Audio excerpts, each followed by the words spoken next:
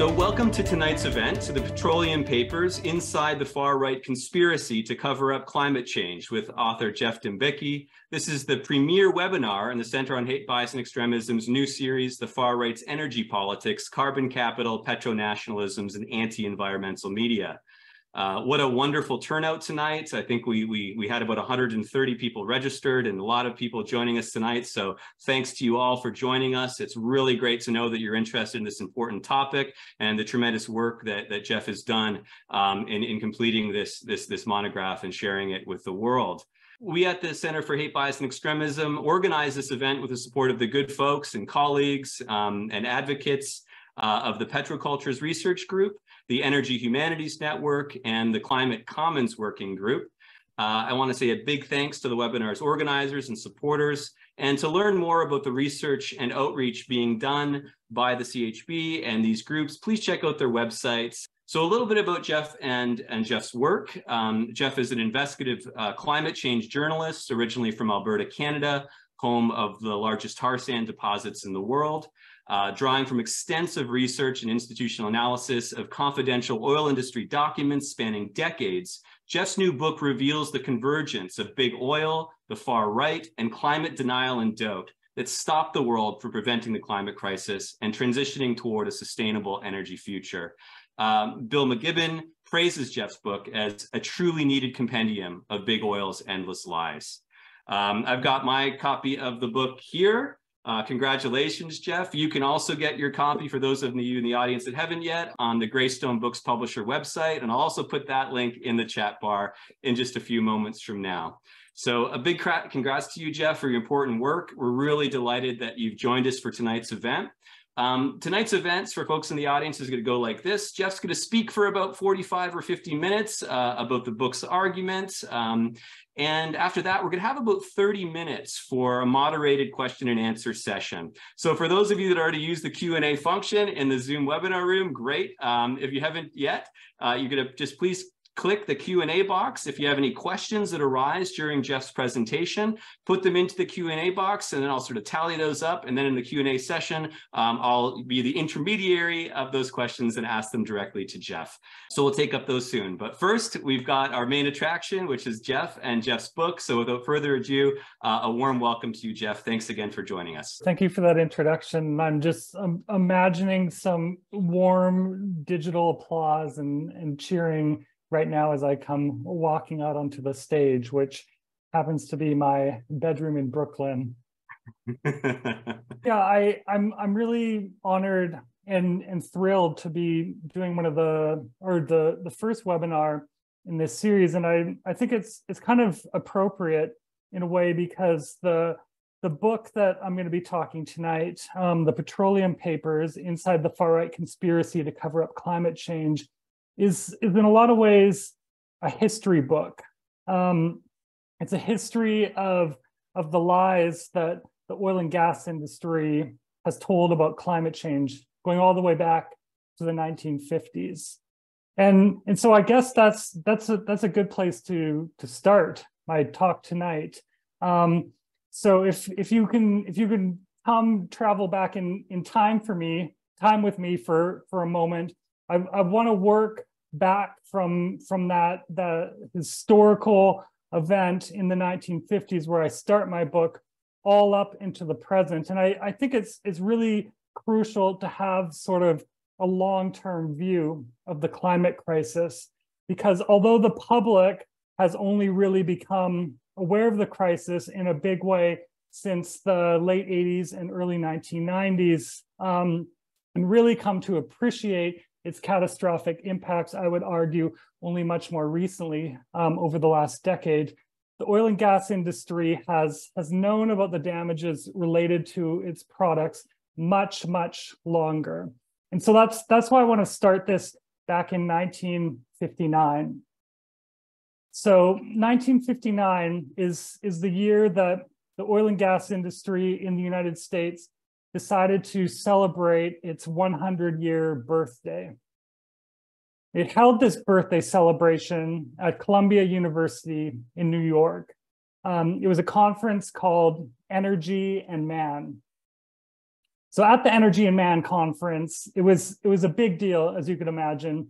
There were all sorts of oil and gas executives, heads of trade associations, politicians, various VIPs, and they all went into this library at Columbia University to congratulate themselves on all the technological advances that had been made over the past 100 years. And they really wanted to look forwards toward the future.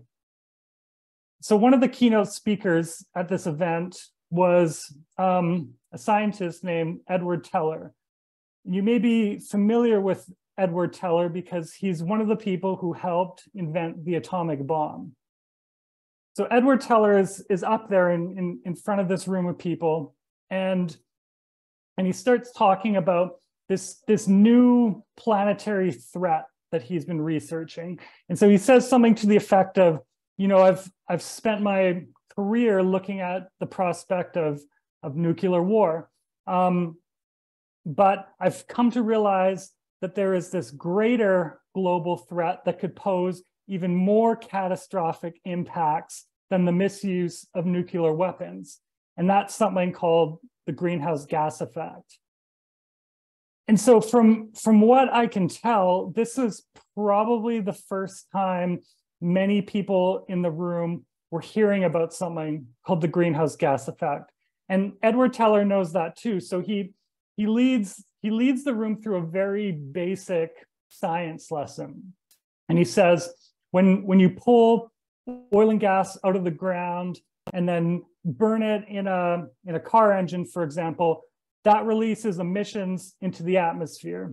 Those emissions are warming the Earth's climate, and eventually there could be changes so profound and far-reaching that the polar ice caps will melt and coastal cities all over the world could flood, including the very city where the oil industry was now gathered to celebrate its birthday, New York City. And so, like, what a wild thing for these people to be hearing. I could only imagine what an oil executive in the late 1950s is thinking. Like, here's this very respected scientist who is in, you know, no way or an environmentalist, a term that hadn't even been invented yet. This is the guy who literally invented weapons of mass destruction, and he's delivering this very credible warning about this dangerous unseen gas related to oil and gas.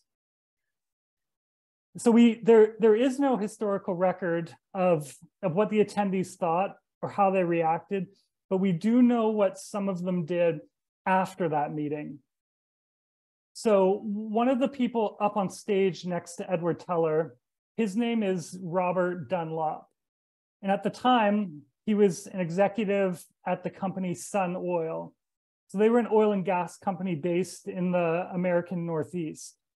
Sun Oil had very ambitious expansion plans, however, and one of the areas that it was looking to expand into was Canada, Northern Alberta to be specific. And the reason Sun Oil wanted to expand into Northern Alberta is because it had heard tales about a vast reserve of oil rivaling what was in Texas or even Saudi Arabia. People had known about these tar sands, as they were called then, for decades and decades and decades, but nobody had really figured out a way that the oil from the tar sands could be extracted economically. And so Sun Oil thought that it could be the first. So 4 years after Edward Teller gave his warning about climate change to the oil and gas industry, Robert Dunlop was up in Northern Alberta helping set up the very first commercial oil sands operation. Sun Oil later became the company Suncor in Canada, which is now the largest oil and gas producer in the country. And to me, learning about that was so significant because it told me that before this massive oil industry, the oil sands was even started decades and decades ago. Key people involved with the creation of that industry already knew that the oil which would be pulled out of the ground could destabilize the global climate. Like this is the late 1950s, the early 60s. The general public was decades away from any sort of basic understanding of climate change, and the oil and gas industry already knew. And another reason I find this historical event so fascinating is because of the politics that were associated with it. So Sun Oil at the time was also led by Howard Pugh. And Pugh was quite well known at the time for his fervent anti-communist politics. He's someone we might now call a libertarian. And he held, very strong anti-government views during the 1930s. He was extremely opposed to FDR's New Deal policies, which he saw as a sort of the onslaught of godless communism. And one of the reasons that Pugh and Sun Oil were interested in tapping this massive oil reserve up in Canada is because they saw this as a way to create geopolitical power for the United States. If the US had this large source of oil in a friendly ally next door, then this would allow it to have the power to resist the Soviet Union and the sort of communist radical politics that Pugh feared for much of his career. And so at this very early stage, this kind of sets the tone for a lot of the oil and gas politics to follow.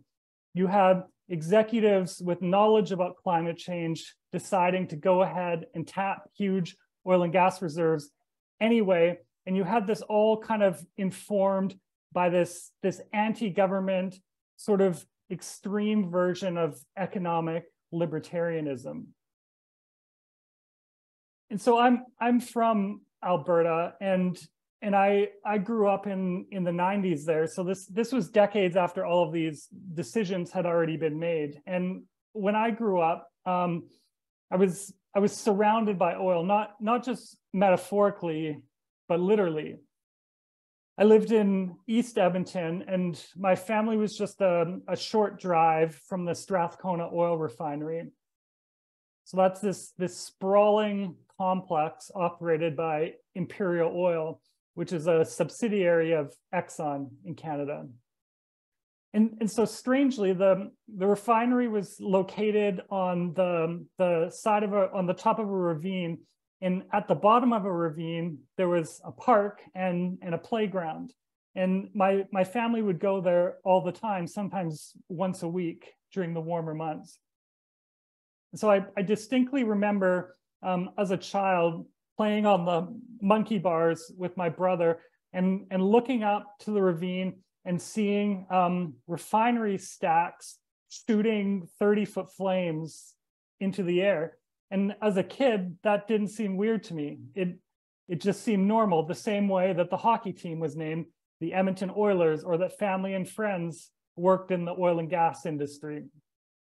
Now, when I look back and I see pictures of that playground and the refinery, it all seems rather apocalyptic to me. But that's what I mean when I say I grew up in an environment literally surrounded by oil. Of course, I have a bit of a rebellious streak. So I decided to become a climate journalist after I graduated from high school. But I didn't really get into the sort of disinformation reporting that I do now until a few years later. And the spark for that really was learning for the first time about the Koch brothers. So it seems hard to imagine now, but for a long time, the Kochs were very obscure business people, despite being some of the richest people in the entire world. But around the 2010 timeframe, I'm trying to remember the exact year, that was when Jane Mayer wrote an expose on the Kochs in the New Yorker. And she sort of explained for the first time how these two oil and gas billionaires had used their vast fortune to fund a variety of very far-right think tanks and other organizations. And one of the key goals of their giving, of their fortune, was to fund campaigns to make people think that climate change isn't real. And so I was shocked to read Jane Mayer's article in the New Yorker and other reporting in outlets like DSmog. And what really shocked me when I started looking into it a little bit deeper were the very strong connections between the Koch's propaganda machine and the oil and gas industry that I'd grown up with in Alberta. And so I learned, for example, that the Kochs operate an oil refinery in Minnesota called the Pine Bend Refinery, and it's one of the largest refiners of oil sands crude in the entire United States. Recently, the reporter Christopher Leonard, he published this great book called Kochland, and it goes into further detail about the refinery. The refinery was one of the first big businesses that the two Koch brothers took over from their father. And from a very early stage in their business empire, it was incredibly profitable. One of the reasons it was so profitable is because the Kochs were able to access lower quality oil from Canada, including from the oil sands, which had higher impurities and needed to be processed more extensively. They could take this oil, buy it at a low price, refine it using their specialized coking equipment, and then sell it at a very high margin in the form of gasoline and other products in the Midwest. And so as Leonard details in his book, this refinery helped set in motion the businesses that later led to the empire that Charles and David Koch later controlled. And one executive at the company referred to the refinery as the company's cash cow. And so after I learned that the province that I grew up in had played a very substantial role in funding this massive climate disinformation machine, that's kind of when I decided that I wanted to devote myself to uncovering the self-interested lies told by oil and gas companies. And so fast forward a few years, and I heard about this huge trove of documents that had been recently made public by the media outlet DSmog about the company Imperial Oil. And so I knew by that point that Exxon, Imperial's parent company, had studied climate change in the 1960s and 70s. And that fact was revealed through really incredible investigative reporting in outlets like Inside Climate News and the Los Angeles Times. But these Imperial documents got even a bit more granular about what Exxon and Imperial knew about climate change and what they decided to do with that information. So the documents, they come from this archive in Calgary, and they cover Imperial's thinking on climate change, going all the way from the late 60s up until the 2000s. And so to me, it was fascinating to have access to this resource, because you can almost see the company's responses to the catastrophic things it was learning evolve in real time. And so this trove of documents, many of which were marked confidential, that's what the title of my book refers to, the Petroleum Papers. And so people ask me, like, okay, you read through all these documents. Was there anything in there that really jumped out at you, that shocked you or disturbed you? And I replied to them that yes, there's one document in particular that I keep thinking about. It's sort of haunted me in a way. And This document is from 1993, and it was produced by Imperial Oil only 5 years after James Hansen had testified to Congress about the dangers of climate change, which for the first time put the greenhouse gas effect into the mind of the public through mainstream media outlets like the New York Times. So that was 1988. 5 years later, Imperial produces this document, and the document contains Imperial's thinking about how to fix climate change. So it's a very early date. The public is just waking up to this crisis, and Imperial Oil is so advanced in its understanding of climate change. It's trying to think through how we as a society would get it under control. So they hired an economics modeling firm to look at the economic impacts of various climate policies that it had identified. And one of those policies was a price on carbon. So Imperial wanted to know what would happen if the Canadian government imposed a price on the carbon pollution released across the entire economy. What it learned, as reported in this document, is that such a policy, if designed right, could achieve, quote unquote, approximate stabilization of CO2 emissions in Canada. So basically, we would stop climate change from getting worse, and then emissions would start to decline. We would have the emergency under control. Imperial also looked at what the economic impacts of that might be.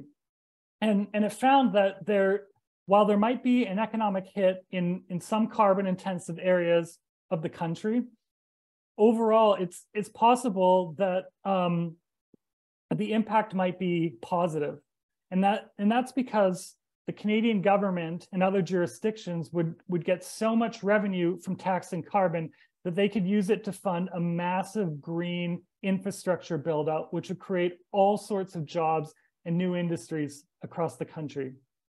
However, Imperial also learned that such a policy would be specifically bad for its own operations in the oil sands. And so Imperial had real reason to fear about the profits it would lose, because along with Sun Oil, which became Suncorp, Imperial was also one of the very early companies to set up a commercial oil sands operation, and it had invested billions and billions of dollars trying to figure out the formula of how to economically extract this oil in northern Alberta.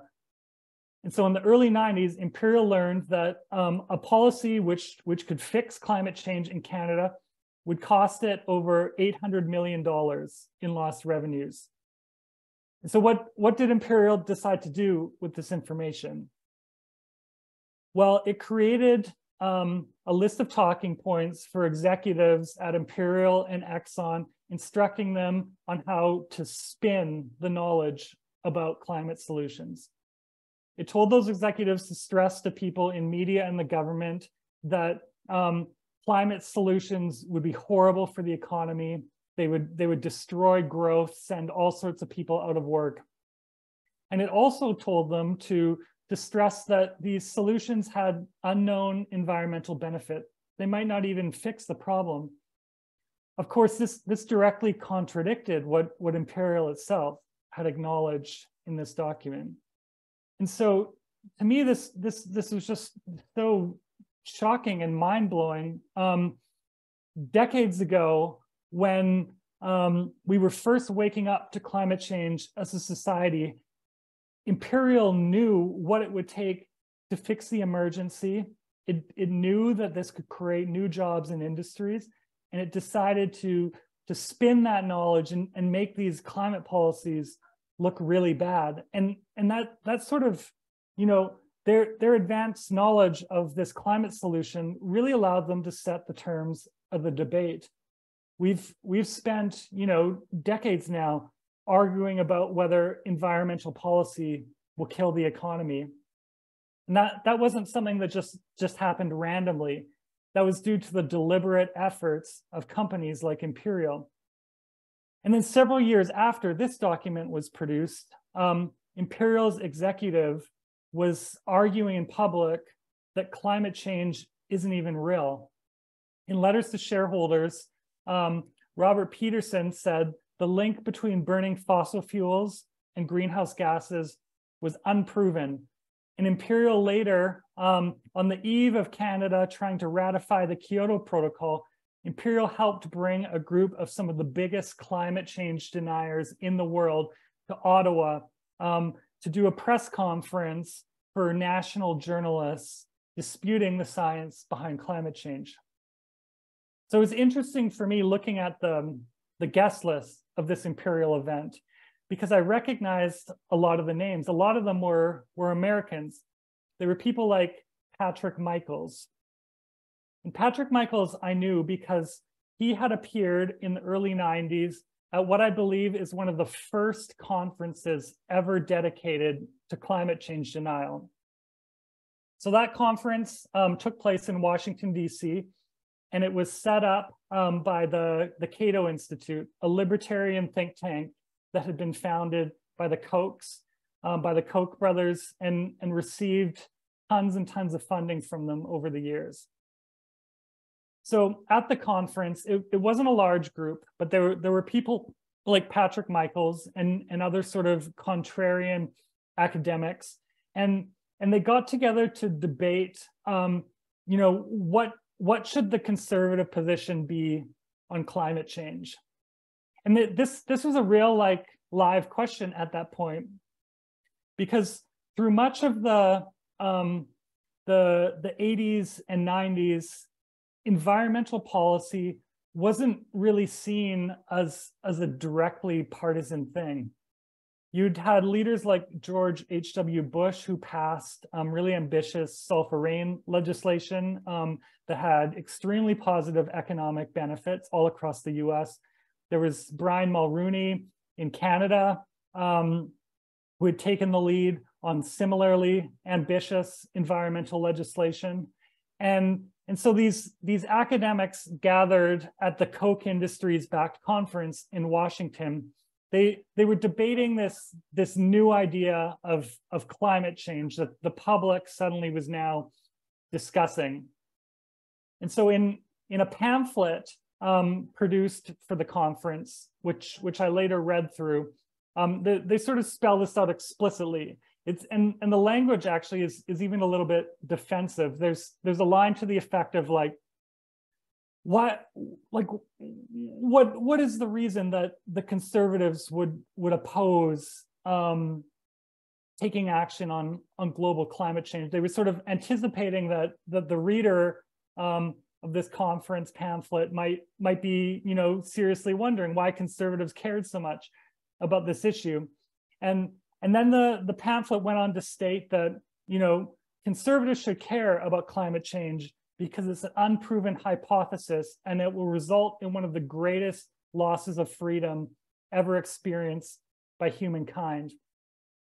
It's so interesting to me that this early climate denial conference was backed by the Koch brothers, who'd made their fortune in large part due to refining Canadian oil sands. Because the industry, as I mentioned earlier, had really gotten its start with Howard Pugh, another libertarian who saw development as the oil sands as one of his great life ambitions. And Howard Pugh, in fact, in a recent piece, in a recent essay in Politico, was sort of described as a Koch brothers prototype.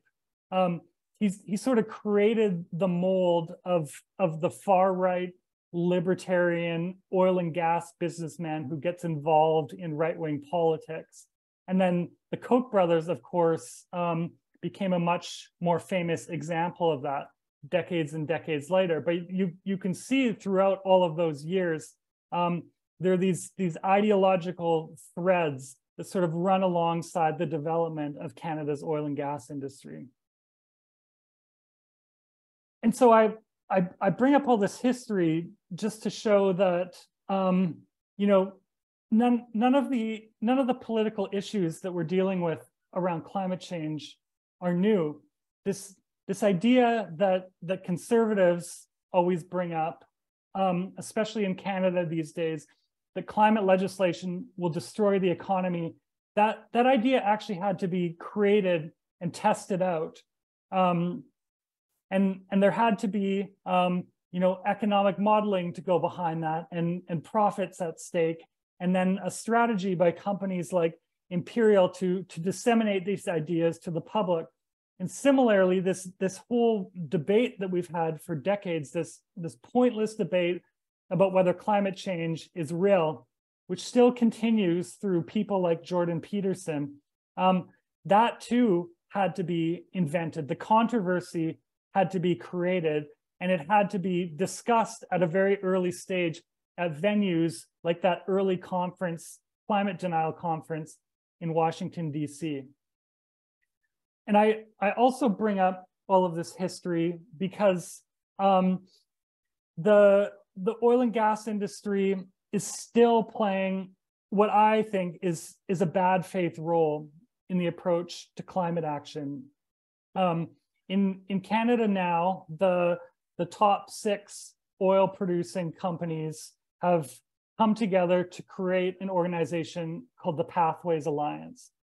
And so the Pathways Alliance says in full page advertisements in outlets like the Toronto Star that they are committed to achieving net zero carbon emissions in their operations by 2050. And they advertise aggressively on Facebook and in TV ads. But what the organization doesn't mention is that it's also a registered lobby group, and it has access to the highest levels of the federal government. In fact, I looked it up recently in the Federal Lobbyist Registrar, and the Pathways Alliance has met nearly 200 times with federal Canadian officials since 2019, when it was formed. I also got access recently to presentations that the Pathways Alliance has given to the Canadian government about its net zero plan. And what the Alliance is not telling the public in its advertisements is that this net zero plan is actually a strategy to increase production in the oil sands, to produce even more oil and sell it to foreign markets. And you may be wondering, well, how is it possible that the industry could get to net zero carbon emissions, yet be producing more oil than they are now? And that's quite a good question, I think. But basically, what the Pathways Alliance is attempting to do is reduce carbon emissions at the actual operations themselves. The oil sands plants in northern Alberta, which are a very significant source of emissions, but the Pathways Alliance has no plan to address the emissions that come from actually burning the oil that they produce. And the emissions of burning that oil account for about 80% of all the emissions associated with a barrel of oil. So you could have a situation where Pathways and the oil sands producers are reducing carbon emissions at their operations in Alberta, advertising themselves as being some of the greenest oil companies on the planet, and selling millions and millions of barrels of oil every week to countries like China and India. And so to me, this just shows that when it comes to addressing the climate emergency, the oil and gas industry really is a bad faith actor, and it always has been. It's known about the impact of its emissions for decades and decades and decades, since at least the 1950s in some cases, and it hasn't used that knowledge to address that problem. In fact, it's used that knowledge to craft campaigns and lobbying strategies that can prevent action from being taken. And so people sometimes ask if writing this book was a totally depressing experience for me. And when I thought about that question, I realized that it had actually had the opposite effect to me. I found that going through all of these industry documents and discovering the true role that oil and gas companies had played in spreading climate disinformation, I found that kind of invigorating in a way, and I felt full of agency afterwards. And the reason for that is for as long as I can remember, there's been this idea that we are all sort of equally responsible for causing climate change. There's this idea that because we drive and live in modern industrial society and heat our homes, that we're all complicit in this climate emergency that we're now experiencing. And I don't want to say that those sorts of things don't have an impact on the atmosphere, because they do. But in a world where we're all responsible for climate change, then nobody is truly responsible. And I don't think that's accurate. Through my research for this book, I've seen how at key moments when we could have gotten the emergency under control, the oil and gas industry aggressively ramped up its disinformation efforts and deliberately sabotaged policies that could make a difference.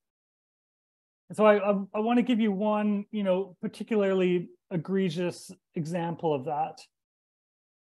So in the late 2000s, I believe we had a real chance to get the climate emergency under control. Barack Obama had just been elected, and he was promising wide-ranging cap and trade legislation that would have put a price on carbon across the U.S. economy. It wasn't a perfect policy by any means, but it would have been one of the most ambitious things the U.S. has ever done. And so there was real fear in Canada about what this might mean and how it might impact the oil and gas industry. But it wasn't just Obama's climate policies that I think showed a way to fix the emergency. Climate change was becoming such an issue of public concern in the late 2000s that even the denial campaigns of oil companies weren't quite working the same way anymore. And you had a lot of prominent conservatives saying that they had woken up to the threat and they wanted to take it seriously. And one of the most significant of those people was Rupert Murdoch, the head of News Corp, which for a time owned Fox News. And so Rupert Murdoch, through his empire of conservative newspapers and TV channels all over the world, including media outlets like the Wall Street Journal, Murdoch really had the power to set public opinion among very hard to reach conservatives on climate change. And in the late 2000s, Murdoch announced that he had sort of absorbed the science for the first time, and he felt that climate change really was a big deal and that he wanted to help address it. So Murdoch gave a speech at News Corp headquarters saying that the company was going to go carbon neutral and that he would use all his media properties to broadcast pro-environmental messages, which is sort of just incredible when you think about it. And Rupert Murdoch, even at the time, he gave an interview to the environmental news outlet Grist, and he said he was going to talk directly with Fox News personalities like Bill O'Reilly and Sean Hannity, and he was going to impress on them the importance of raising awareness about climate change. Of course, that didn't exactly happen. And one of the main reasons for that, and one of the reasons that I included the word conspiracy in my book, is because the oil and gas industry really didn't like all of this.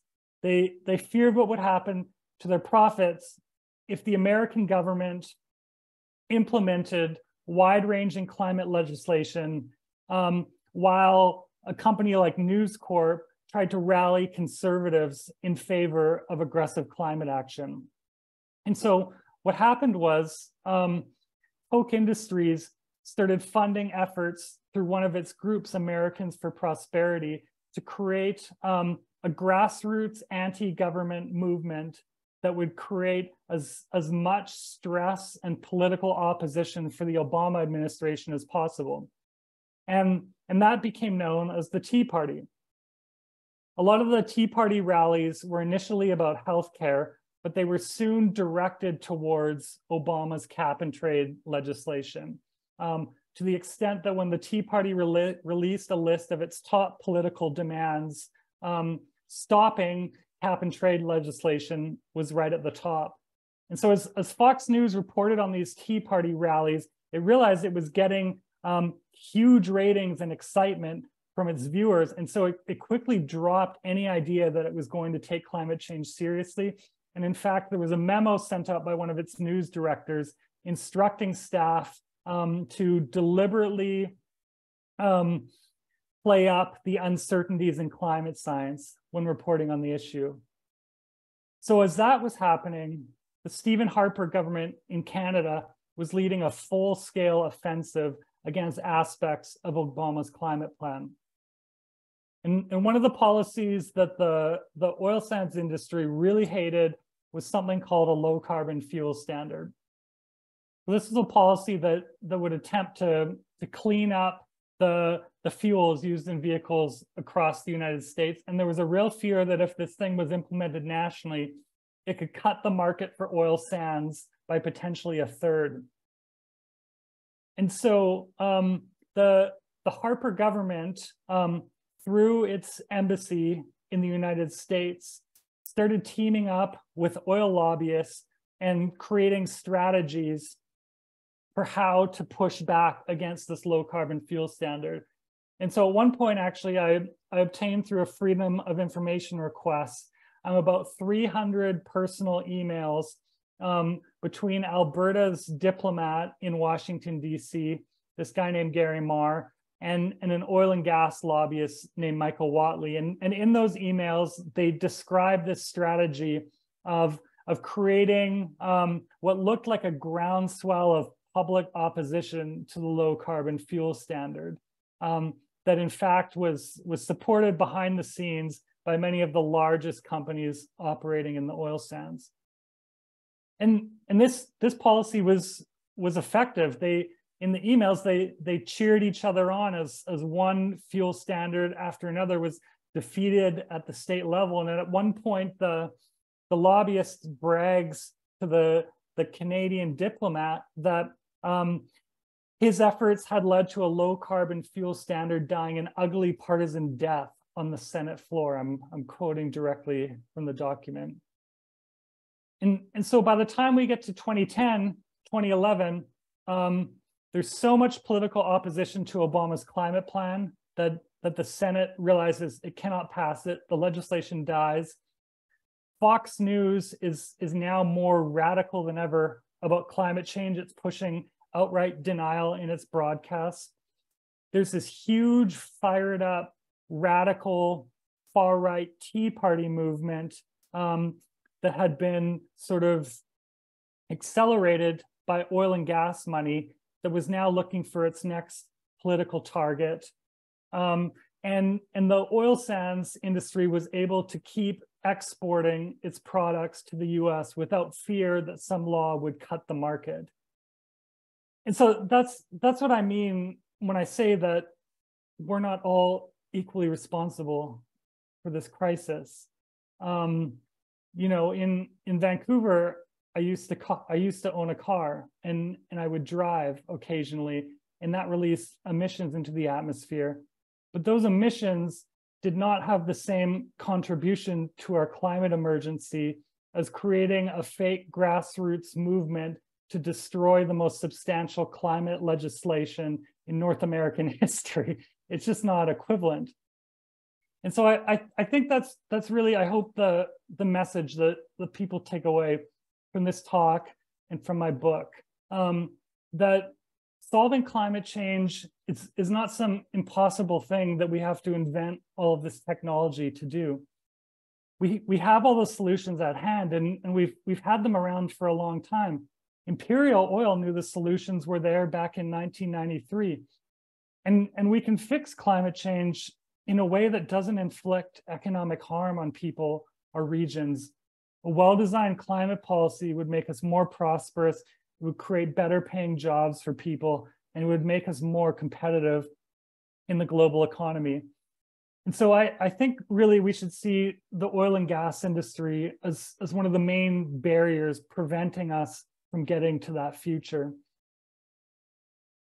And when we talk about this industry, it's a relatively small handful of companies with executives who have addresses and names. We're not talking about a ton of people right here, but it's an industry that has managed to consolidate and hold onto political power for decades and decades and decades. And I think if people find creative ways to get around that block in our politics on climate change, then we could start seeing solutions to the crisis accelerate very, very fast. And so I'm going to leave it there for now and take any questions you might have about all of this. Wonderful. Thank you so much, Geoff, for that informative and at points very infuriating presentation and overview of the book. I think that gives a really helpful intro to the investigative journalism that you've produced here in the Petroleum Papers. And I think we can now move on to the question and answer session. I see a few, and what I'll do is I'll read those out to you, Geoff. And I've got a few questions of my own that I might present if we don't have as many folks participating in this process. But everybody in the audience right now, you're warmly welcome, if you haven't already, to again add your question to the Q&A box at the bottom of your Zoom window, and I'll share those with Geoff. So please go ahead and do that. But for the first question, and I think you took this up briefly in the presentation, but you might say more about this. What was the key sort of institutional or archival source that you mined for the research you present in your book? And how are you able to access the Petroleum Papers? Yeah, that's a good question. And the story of how this stuff becomes public is always really interesting to me as a researcher and journalist. And so specifically for this book, these files about Imperial Oil's climate change positions, they were made public by an organization called DSMOG. And so I still do writing for DSMOG, and they're a great independent journalistic outlet. And they sort of do the deep dive investigative research that can be quite rare these days, especially in Canadian media. And so after the initial reporting about Exxon had taken place, the reporting that showed Exxon studied climate change in the 70s, through a tip, some journalists at DSMOG heard that there was a big archive of documents in Calgary at this oil and gas archive. And so some of the journalists went there and spent days going through these dusty boxes and sort of pulling files and photocopying them. And after a while, they had sort of digitally scanned hundreds and hundreds of these. And so they put them online, but it was kind of it was sort of a weird thing for journalists to write about. There was a few stories initially, and then the interest kind of faded. And the reason it was a bit weird is because Americans they didn't recognize the name Imperial Oil. It just didn't have the resonance of Exxon or something more recognizable, even though Imperial Oil is a subsidiary of Exxon. So there wasn't a ton of interest in US media. And in Canada, the story of oil and gas companies studying climate change and then hiding the evidence, it had never really taken off the same way as it did in the US for various reasons. So there wasn't really a context that reporters that these documents would make sense to reporters with. And so because I was living in New York, but I'm still a Canadian and I'd grown up there, I had sort of this rare, cross-border perspective. I could sort of see the relevance of these documents in a way that someone just in either country might not have. And so that's when I decided to start going through every single one of them. And that became the basis for my early book proposal. Thanks for that, Geoff. I see a lot of really, really interesting questions that largely speak to what's to be done in response to these forms of climate denial and doubt and disinformation and misinformation. But before I get onto that, I want to ask you perhaps more of a personal political question. I really appreciate how reflexive and thoughtful you are when connecting the focus of this book to your own experience growing up in Alberta. And I'm just curious, you live in New York now, you still have a presence, of course, in the Canadian media and elsewhere, but have you presented the findings of your research to folks and maybe the community that you grew up in or in the surrounding areas? And if so, what's been the response? Have you won them to your position, or is it still quite a lot of resistance there? I mean, it's a bit more fraught talking about this stuff right in the heart of oil country, but I did do a presentation this fall in Calgary. And it was probably one of the most interesting book events that I've done. And it was in person. It was in the basement of this library downtown. And we got what I thought was actually a pretty good crowd, probably about 40 or 50 people or so. And in fact, what I loved about that talk is people came in a little bit. They weren't hostile, but people were like, okay, like you really got to make your case. I'm interested in this, but I want to hear the evidence. I don't just want to hear wild claims being made about the oil and gas industry, because Albertans can be very defensive to outsiders coming in and telling them what to do. And so I just went through the history of the book, and I almost tried to do it like a legal deposition. I mentioned the specific documents, I gave the context, and at the end of the presentation, a few people came up to me and they told me that they currently worked at oil companies in Calgary, and they said that they had found the presentation really interesting and useful, and they were going to go out and buy the book. And so to me, actually, that was the biggest compliment that I could have gotten, because it showed me that what I'm talking about here isn't it. If it can sometimes feel like it's making this big political statement because there aren't a lot of people saying these things, but it actually isn't an ideological argument. It's based on a specific business strategy that these companies adopted in order to deal with the growing threat of climate change. And there's hard documentary evidence for all of the stuff that's inside the book. And interestingly, there's been some polling down in the United States about how Republicans and Democrats react to the knowledge that oil and gas companies deliberately lied to them. And one of the most fascinating things about that polling is that when Republicans learn about this, it actually really pisses them off. And there's a large jump in the percentage of people who want to hold the oil and gas industry accountable once they learn how much they've been lied to.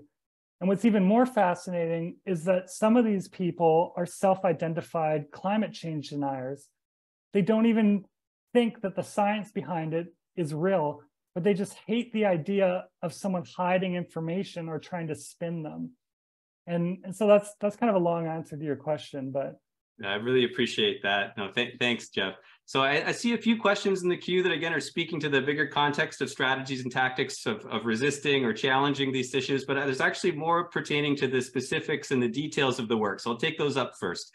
So I've got a question here. I'm wondering if anything in the trove of documents you've analyzed shows direct collaboration between the Koch or US-related individuals, companies, or orgs and Canadian companies, individuals, or orgs, especially with regard to the AstroTurf groups in Canada. in the mid to late 2010s, thinking about extractive populist movements led by the CAPP, Yellow Vest Canada. So do we see, I guess, just to paraphrase, like a cross-border energy industry alliance between US-based and Canadian-based energy companies in the carbon sector that are funding these sort of populist nationalist campaigns and trying to do everything they can to stop the energy transition we need? Are you seeing these connections, maybe Yellow Vest being an example of that? I mean, there are a lot of cross-border connections. There was the campaign that I was talking about against the low carbon fuel standard. So that was really waged on both sides of the border and using the resources of the Canadian Embassy in the United States. And at that point in time, a lot of the big companies in the oil sands were international. Like Shell, for example, BP, Total.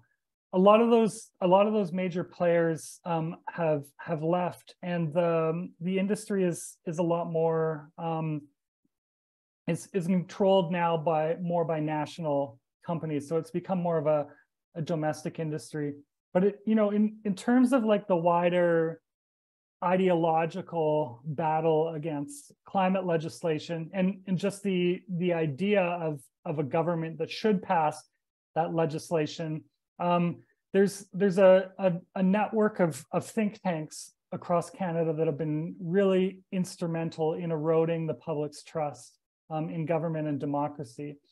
And so, for example, the Fraser Institute might be one of the most famous of those think tanks. And for decades, they've pushed the idea that government is sort of the source of all evil in the country, and we need to deregulate and privatize.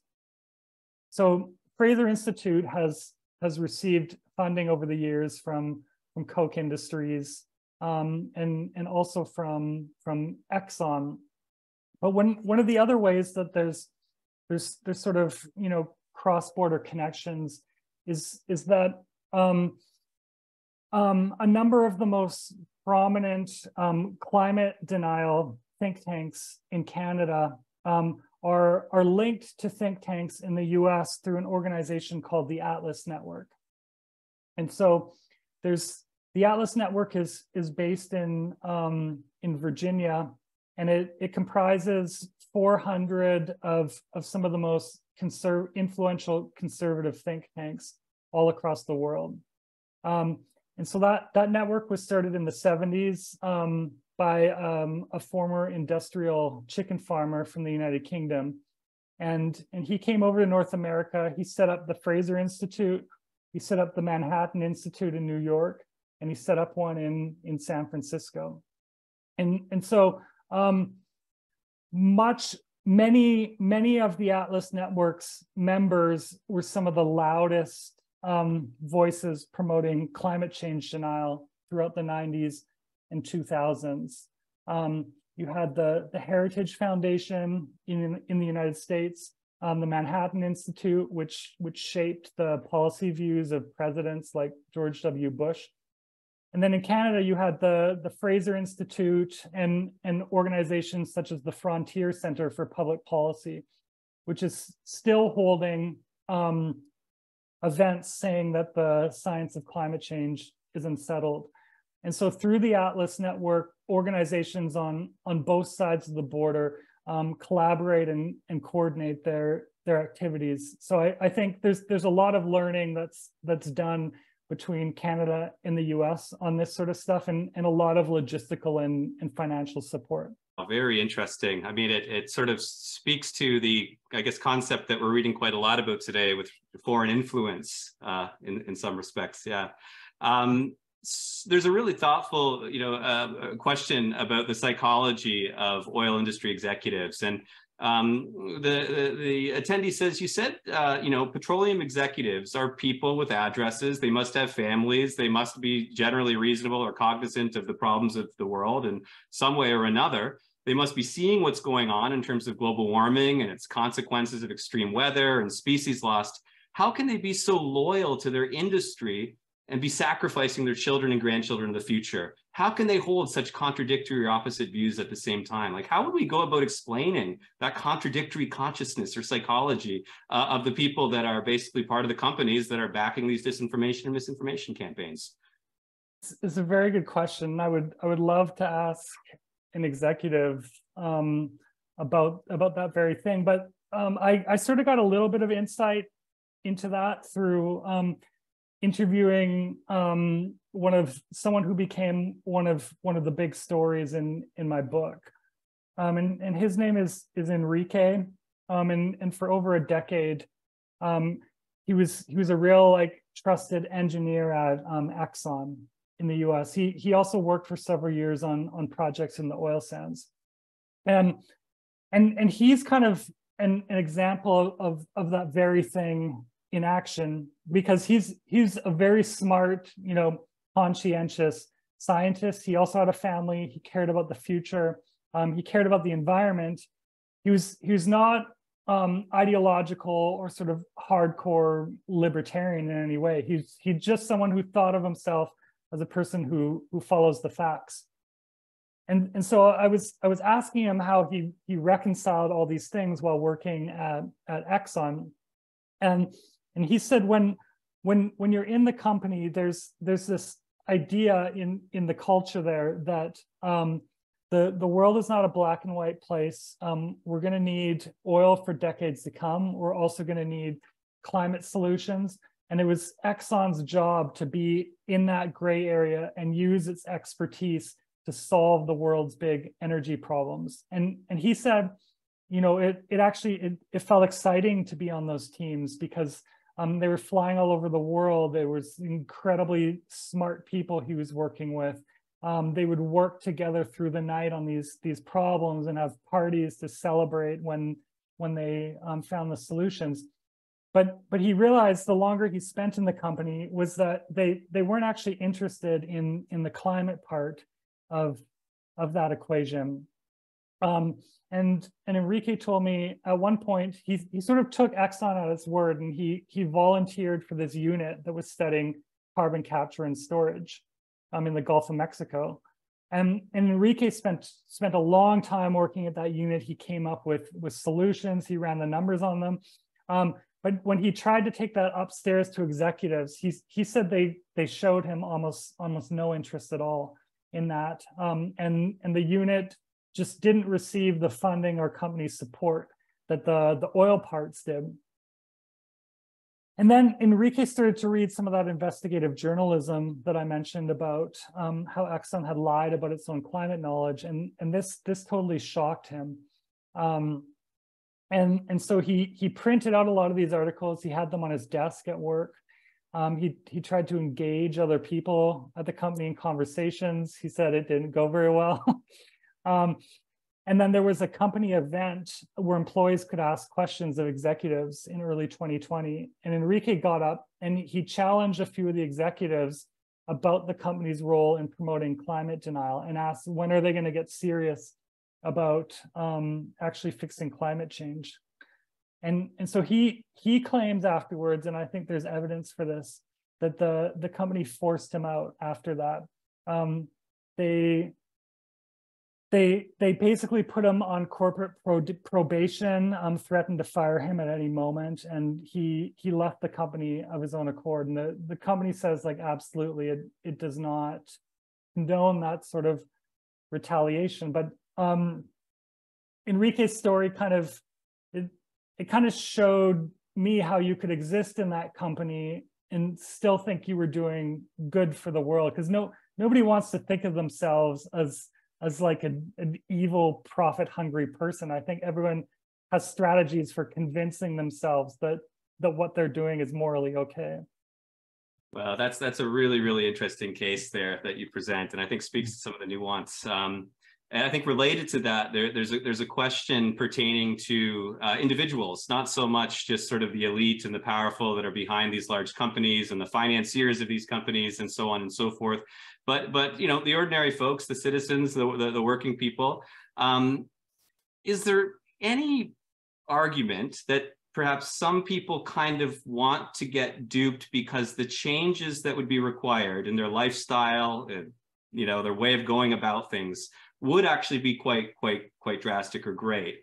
And so, people that have oil and gas jobs, people that are comfortable with like endless production and consumption as the way of capitalist consumerism, as people that are fearful of change and the kind of changes I think we might need at the local, at the individual level. Like, is there anything to be said for that? And can we imagine a strategy or policy to make such people less likely to accept misinformation and disinformation and be manipulated? So I think this sort of question is really speaking to, just the experience of people that might recognize climate change is real and happening, and we must do something about it, but we don't know what to do, and we're afraid of doing something because that might make big changes. So how do you speak to folks like that? I think I agree that there is sort of this, like, how do I say it? This sort of like ontological comfort that comes from believing in the denial, because it's sort of jarring to think that we could be transforming the planet so completely that we kill off billions of species and permanently alter all of the world's cities. Like, it's such a huge idea that it's disturbing to think about. And I think the denial used to function that way. It gave people an opportunity to say, well, maybe that won't happen.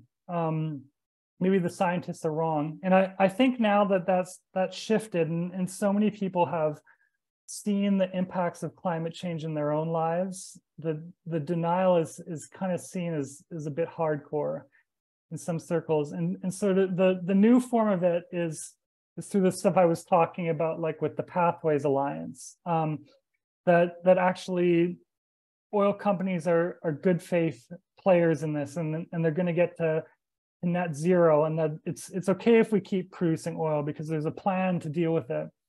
And so in terms of how you break through to people, it's interesting because climate change denial it's only really taken off in a few countries around the world. Canada, the US, the UK, in Australia. There was a moment when climate change denial was gaining steam in China, actually. But it was the deniers were actually leftists who argued that American imperialist capitalists had created the climate emergency in order to control China. But when the Chinese government realized how important it was to the Chinese economy to invest in renewable energy and how this could make it a global leader on this sort of thing, the government really clamped down on denial. All the incentives pointed towards believing climate change was real, and the climate denial movement evaporated pretty quickly. Similarly, climate denial does not have the same political resonance these days in the United Kingdom that it still does in the US, and that's because there just isn't really a powerful fossil fuel industry there. And I think that's ultimately what it gets down to. The disinformation has power as long as there is real, like, vested interests behind it. And so we wouldn't be having screaming conversations about climate policy if there wasn't one of the world's biggest oil industries in Canada. And so when sort of the business model for those companies is weakened and they decline, then the force of the disinformation also declines too. Well said, Geoff. I think in the remaining 13 minutes or so, I want to sort of turn to the question of what might be done, or what strategies and tactics sort of folks might employ to challenge these continuous processes of disinformation and misinformation. So the first question related to that theme is, What are the legal challenges to these oil and gas companies based on the evidence that you present and synthesize in your work? I mean, is the law a useful mechanism for challenging these companies? Yeah, I think so. And that's a big part of the book too, that I didn't really get into. But right now there are lawsuits against the oil and gas industry in more than 20 jurisdictions across the US. San Francisco and Oakland, New York City, Baltimore, Puerto Rico filed one fairly recently. There's ones in Colorado. So there's a lot of these lawsuits, and they all hinge on the idea that big oil lied to people to protect their profits, which is a form of consumer fraud. And there's various legal strategies at work in all those lawsuits, but that's sort of the underlying idea is that the companies lied and cities can prove it. And the reason why it's cities bringing these lawsuits, it's because they're the ones that are having to pay right now for climate damages. So there's direct, financial harm that can be proven in court. And so, like, when San Francisco filed its lawsuit, it said that, they're going to have to spend billions and billions of dollars on seawalls and other climate measures, and that the city would not have to do that if the US government had implemented the sort of climate solutions that Obama and others had proposed. So essentially, if the oil and gas industry had not stood in the way of solutions and lied, San Francisco might not be on the hook for these billions of dollars of damages. And so that's the legal argument that's being used. It's very novel, and people aren't sure like whether that will ultimately be successful. But there's some very sort of interesting, impressive people working on these cases. One of them is this lawyer named Steve Berman, who I interviewed for the book, and he was part of the legal team that led a class action lawsuit against the tobacco industry in the 90s. And so similarly, tobacco had studied cancer internally and then hid that information from the public and said cigarettes don't cause cancer. And so Berman was part of a legal effort along with a whole bunch of attorney generals in the US that sort of defeated the industry in court, and it resulted in one of the largest corporate settlements in history. And so now he's trying to use his experience and knowledge from that legal fight against the oil and gas industry. And so that legal effort is way more developed in the US than in Canada. And in Europe, there have been some really interesting legal victories recently. There was one against Shell, and actually one that was just filed in England against specific executives at Shell on the topic of climate change. And for whatever reason, Canada has been further behind in that. But I literally just did a talk yesterday to an organization on the West Coast called Sue Big Oil that is trying to figure out whether there are legal avenues to bring the oil and gas industry to court in Canada for its lies about climate change. So that could be one area of real change. Even if these lawsuits are not ultimately successful, they still really force judges and the public to consider the facts and the evidence for these disinformation campaigns. And I think they're a big part of the reason that we're all talking about this a lot more than we were maybe a few years ago. Great, thank you. I think I'll ask two more questions about maybe the media and informational tactics that could be used to counter this misinformation, disinformation. So starting first with, I guess, like large news organizations. You mentioned the role that Rupert Murdoch's media empire has played in creating an echo chamber of climate change denial and doubt. And clearly there's a long history of news organizations paying insufficient attention to the problem or actually, amplifying, greenwashing or misinformation. Not presenting the public with the information it needs to make rational choices in a democracy about how to live vis-a-vis the environment and a sane energy future. But, you know, with all of the changes and with all of the movements and all of the organizations that have been operating over the past decade or so, are you seeing like a change in the way that some news organizations set agendas or frame climate change? Like, is there anything new that's happening, or are we still seeing a lot of the same old problems being replayed?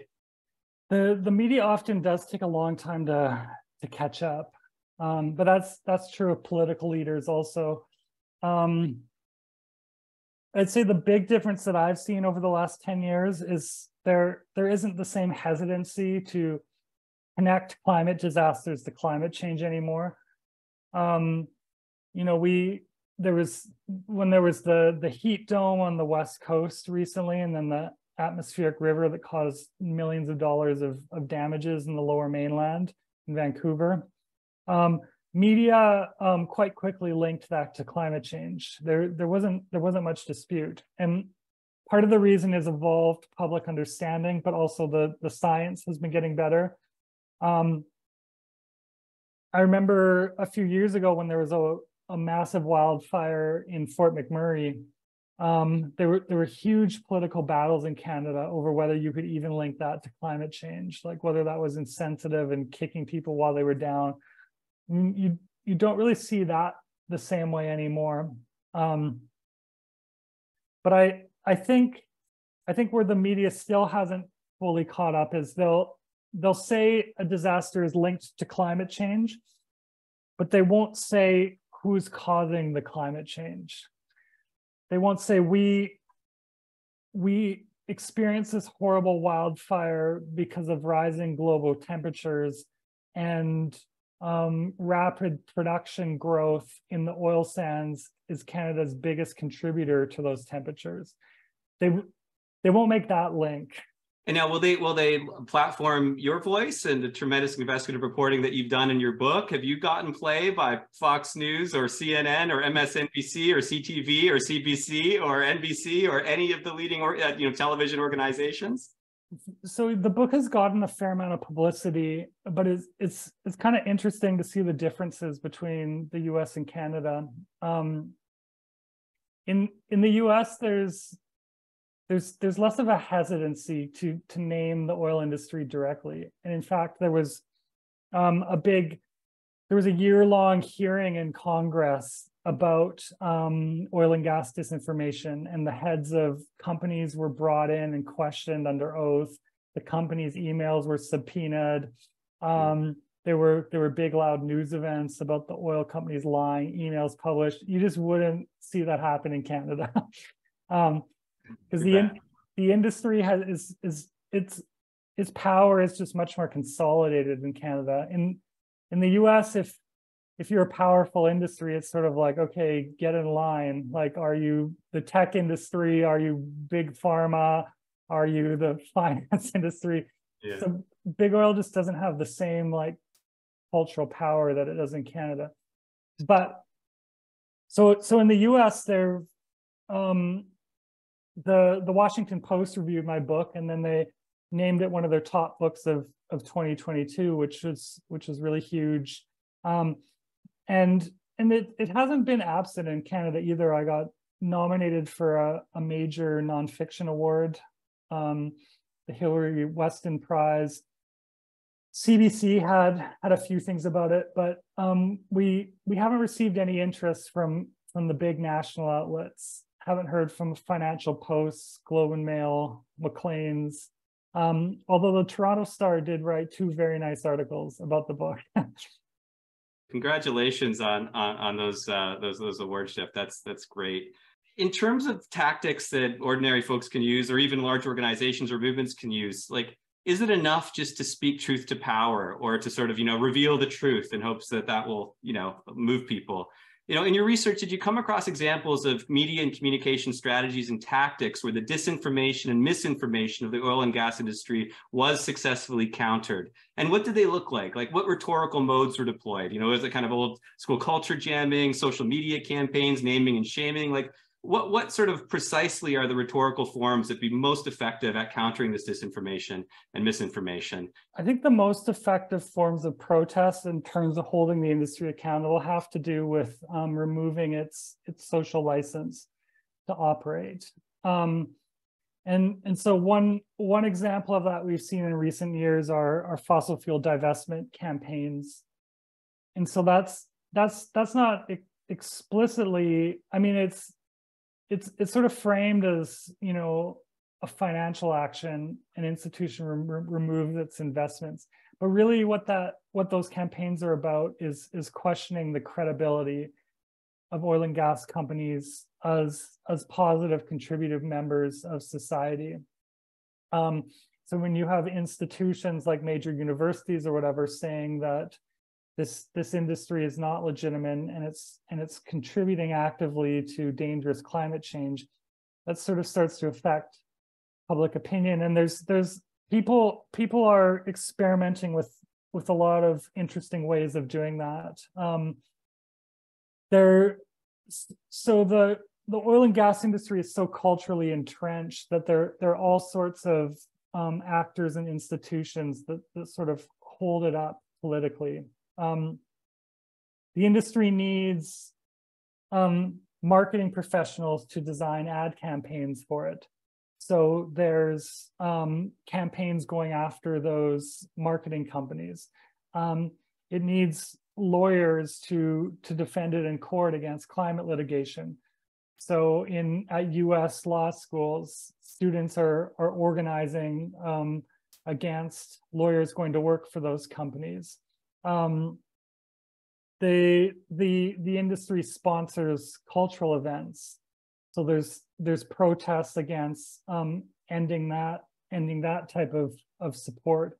And it all sort of, the ultimate goal of that is sort of reduce the social license to such a point that the industry does not have the political power that it had before. And you can see a dramatic example of that in the United States, where there used to be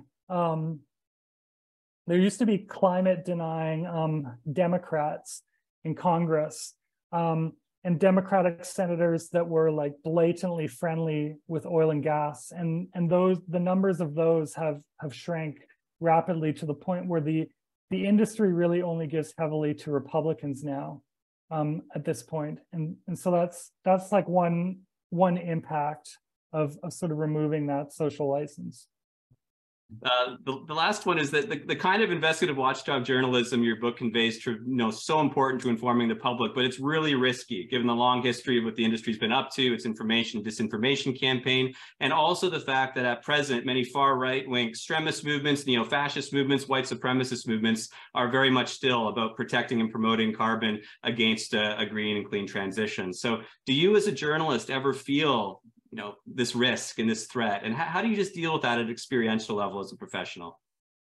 Luckily, knock on wood, I haven't experienced anything as crazy as other journalists report in terms of harassment or anything. I think it probably helps that I'm a young white male. If I was like a woman of color writing on this stuff, I could not imagine the types of abuse that I would get online.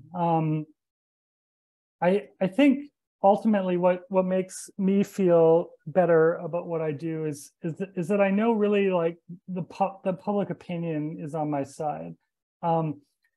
Large majorities of people want to see aggressive action on climate change. They see opportunities in a greener economy, and they don't like being lied to by big companies. And so I think it's the other side that should feel concerned actually about how marginalized they are. And I think that's what makes them so loud sometimes. They're actually compensating for the extremely unpopular positions that they hold. Thank you, Geoff. I think that's a fine way to conclude our evening. So thanks again so much, Geoff, for your presentation on the Petroleum Papers. It was really great to chat with you, and I really appreciate the work that you've done and shared. Everyone, if you haven't already, get your copy of Geoff's book.